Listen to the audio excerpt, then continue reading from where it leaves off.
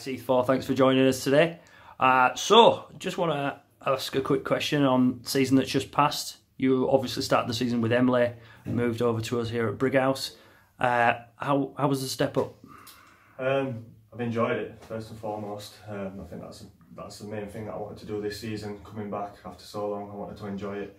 I wasn't expecting to obviously get the opportunity at this level, so taking the step up, it was a surprise, but I think I've coped with it. I know there's a lot of work to do in pre-season along to get where we need to be next season, but yeah, I've enjoyed it and I'm looking forward to carrying on.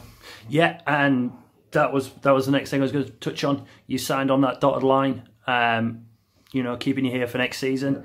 How does that make you feel after, you know, after the job you've done this season? Yeah, I'm happy. I think obviously we've had quite a slow season, but I think leading up to the end of it, I think we've done really well, and I think there's a lot of promise in the squad that Gaffer's built and everything that he's done this season, along with other people coming in, probably, and obviously Stacey coming in as assistant manager.